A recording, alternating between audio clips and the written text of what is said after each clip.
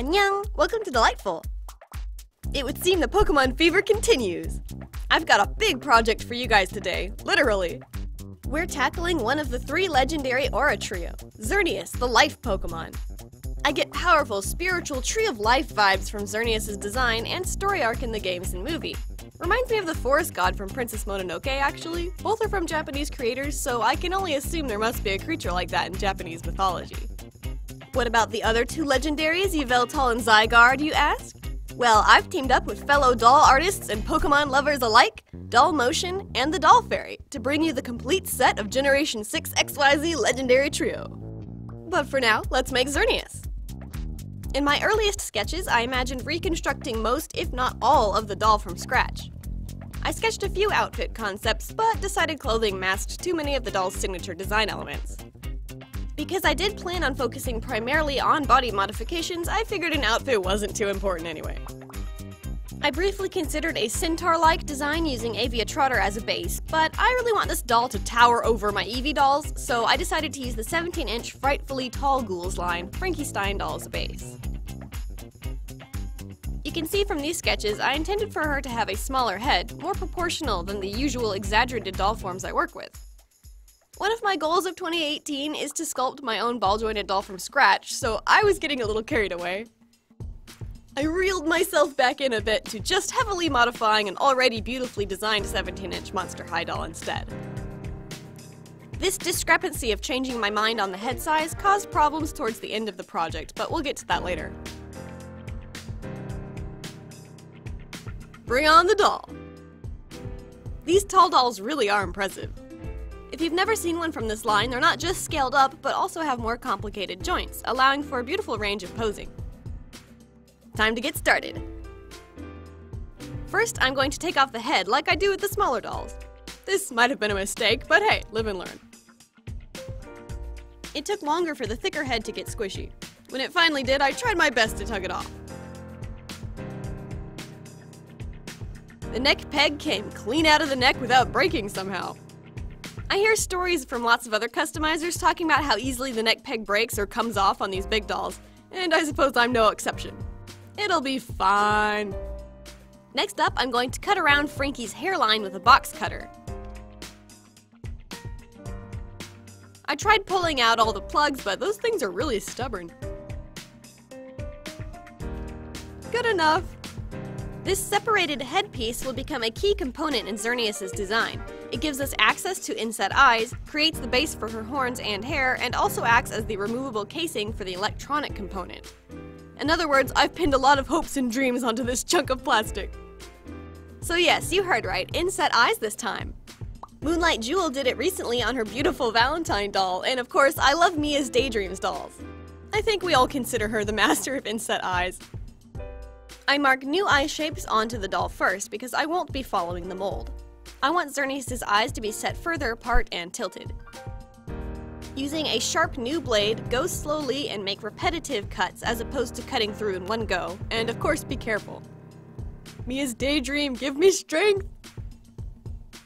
The thicker plastic on these heads means the width is too great for eyes to sit close to the surface, so you'll have to whittle that down as well. It certainly wasn't easy. Here's a comparison of one eye whittled thinner on the inside and one after it's just been cut. They aren't the cleanest, but I tried. Now for some purely structural modifications. The head is going to bear a lot of weight and we can't have the crown falling off, so first I mark the connected pieces in pencil. Then I drill 2 holes inside the markings.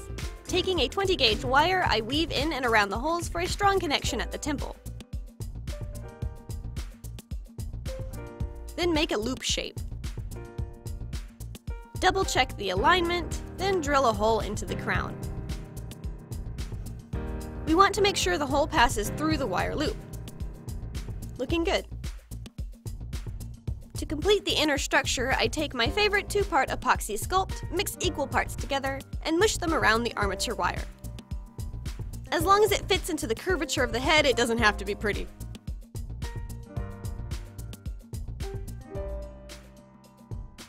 I set a nut into the epoxy, try it back on to make sure it aligns with the hole, and allow it to cure completely. After hardening, we can screw in from the outside, making a super strong connection for these two pieces.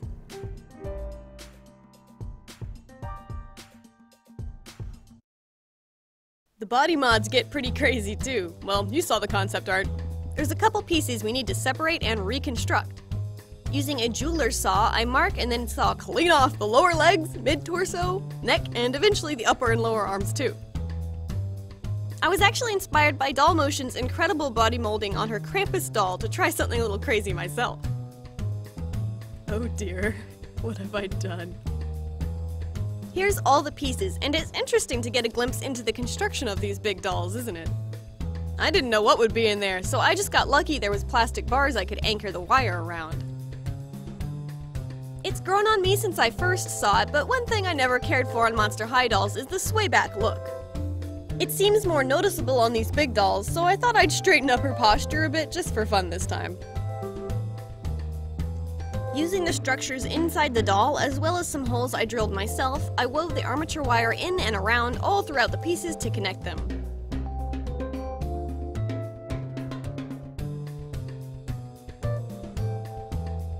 I make a loop shape for the lower legs because those will become a joint piece. It should be pretty sturdy if woven around, but I added epoxy glue for extra measure inside all the connected areas. Because she's a bigger doll, the modifications will be weightier, so we need the extra strength so she won't fall apart on us. So we've torn apart a doll and put her back together. Was Frankie Stein the right doll to use for this project or what? Let's fill in the gaps with more good ol' epoxy. We'll be using a lot of it on this doll. First pass is just to fill in space and bulk it up.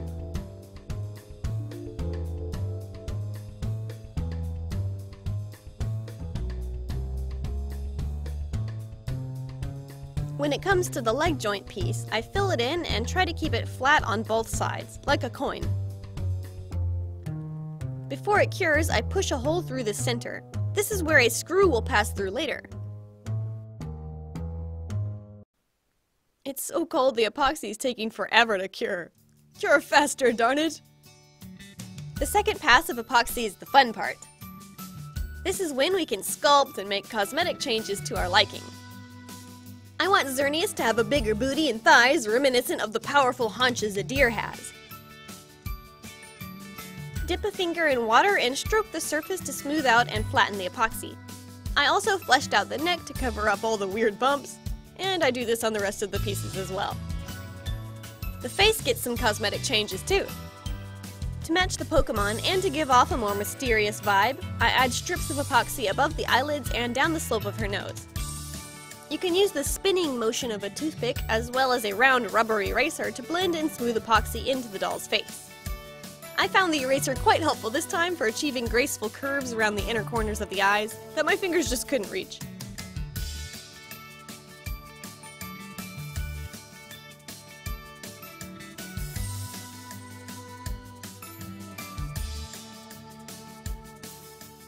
I decided ears would be a good idea.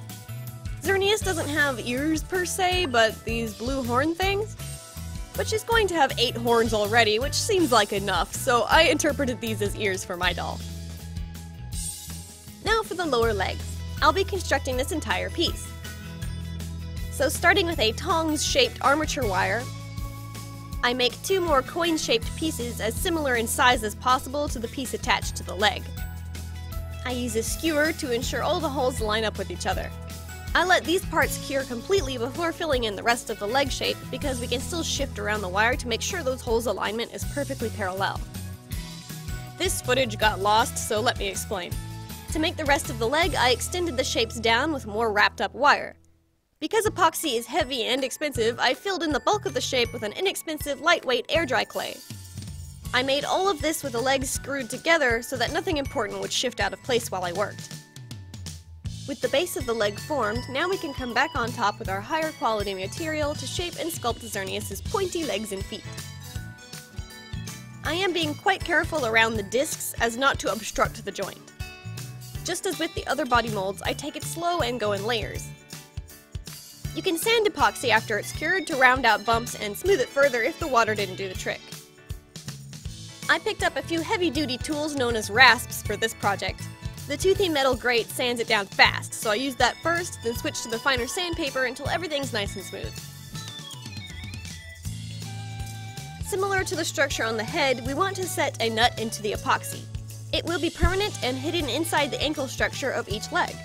So step 1, screw together the hinge joint. Step 2, encase the nut side of the joint in epoxy. Step 3, use snakes of epoxy to coil around the screw's head, hiding the screw but still making it accessible.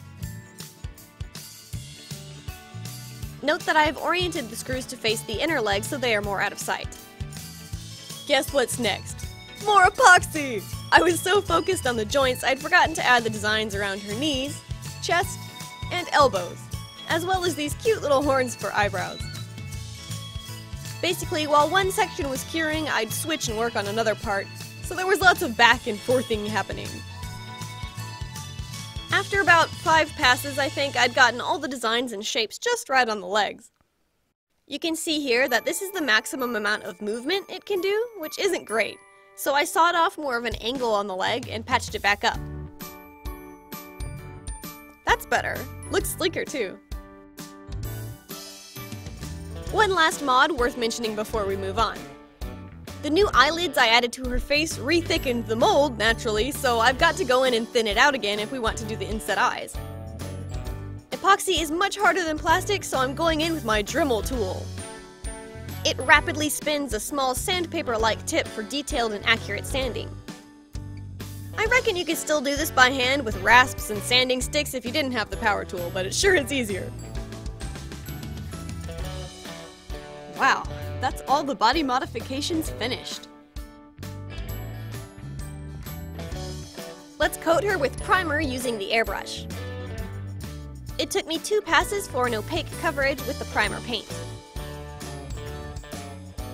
Not only does it fully conceal both plastic and epoxy, but it will make the doll more receptive to acrylic paints. It's fun to watch the epoxy mods blend into the plastic and become one piece, isn't it? Don't forget to bend the knees, shoulders, hips, etc. to coat all those places. And find a good place to dry the pieces, of course. Yeah, doll customizing is a weird hobby, guys. Here's the body sprayed. It looks so clean.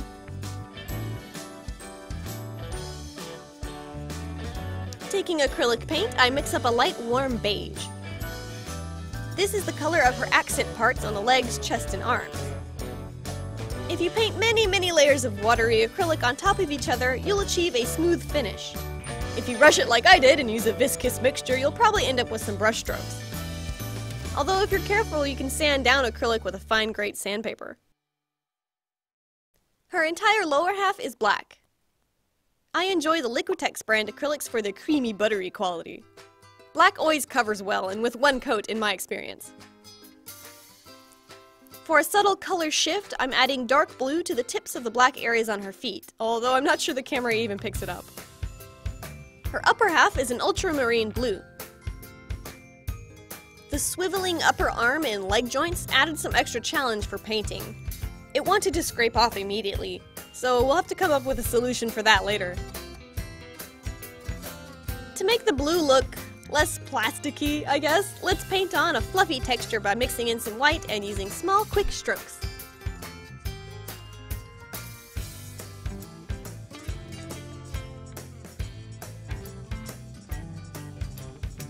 To seal in the paint, I add 2 layers of Duraclear matte varnish. This stuff does a really great job of protecting the color from chipping, although more often than not it dries shiny, not matte like the bottle says. Face up time! I thought about using the airbrush more, but it's really cold outside and I was like, nah, we can do this with a brush. Referencing the artwork off screen, I paint on her blue skin and leave negative space for the beige. I take more care watering down the paint this time, since it is her face, the main event. It's subtle, but I added a gradation of lighter blue at the front of her face to darker blue in the back, with the extremities fading to a darker blue. I also shaded the temples and under her nose.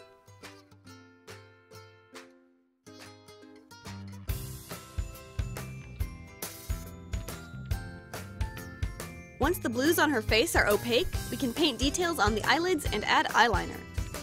I start by darkening the wings of the outer eye. I accentuate her main heavy eyelid and also draw a short wrinkle for detail. Using shades of blue, I darken the inner corner to imitate depth and add highlights to the lid to make it seem round and defined. Don't forget the waterline. Seems more obvious for the cutout eyes, doesn't it? Seems like I shouldn't go much further until I fill in the beige strips. This gives me a chance to correct any wobbly edges in the blue. Careful around the horns. Or eyebrows. Hornbrows? The acrylic on its own looks pretty good, but for more subtle shading, I'm brushing on a dark blue pastel color near the inner corners of her eyes, and also on her nose and lips. And any other place that needs more definition.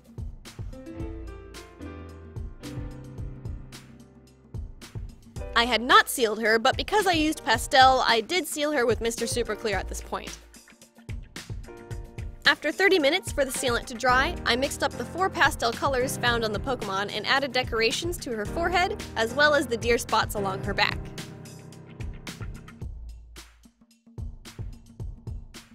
The body and head are now painted! But look, the body did end up very shiny, while the head is a nice matte. I didn't like how that looked together, so I sprayed the body with Mr. Super Clear too, and voila! Much nicer. She's all the same texture right now, so let's add some variety by gluing faux fur to her body in strategic places. There's that scraped off area, now completely obscured. She's also going to receive a fluffy tail, so I want to add lots of fur around her hindquarters for a smooth transition, and a more modest look for that matter. I added some fur to her hips as well, but do be careful not to glue anything on top of articulated moving parts. Let's reattach her finished legs. You'll see I'm including a thin cardboard disc between the joints, just for a little extra padding so it's not hard epoxy on epoxy. And screw it in place. I quite like this design because if the legs start to get floppy in the future, I can just tighten the screws to make them stiff again. Let's make her tail. Use whatever wire you've got left to create the armature, and using the same faux fur from earlier, I sketched the basic shape on the back in white pencil. After cutting out 2 pieces, face right sides together and stitch down the back of the tail. Normally I'd sew all the way around and turn it, but the long fur is difficult to work with. So I stitched the majority from the outside. I know it just shows up as a black blob on the screen, so sorry about that. Give it a trim to match the shape, then paint the blue stripe on top, and it's done. Drill into the back and set the wire inside with more epoxy glue.